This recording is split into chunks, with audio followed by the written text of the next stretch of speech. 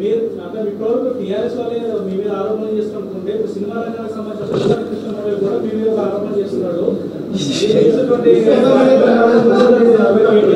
అంటే నేను అనేది ఏంటంటే ఇప్పుడు ఈ అసలు సమస్యను పక్కదారి పట్టించడానికి కొంతమంది బ్రోకర్లను కొంతమంది జోకర్లను కేటీఆర్ గారు ప్రవేశపెట్టారు.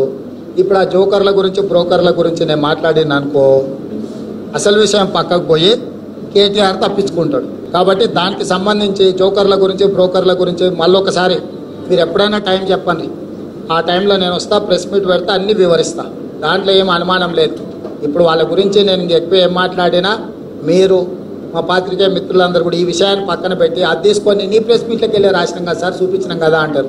కాబట్టి మీకు కూడా చూపించినరా చూపించలేదా, పింకు మాఫియాకు అనుకోండి, తెలంగాణ మీడియాకు అనుకోండి, అందరికీ నా రిక్వెస్ట్ ఒకటే, ఇప్పుడు కేటీఆర్ ఎంత నిజాయితీ పరుడో నీతిమంతుడో, సత్యహరిచంద్రుడికి కజిన్ బ్రదరా లేకపోతే కలియుగంలో ఆయన్నే సత్యహరిచంద్రుడు ఇంకొక అవతారమా నిరూపించుకునే అవకాశం వచ్చింది. కాబట్టి దయచేసి నిరూపించుకోవాల్సిందిగా కేటీఆర్ను డిమాండ్ చేస్తున్నాను.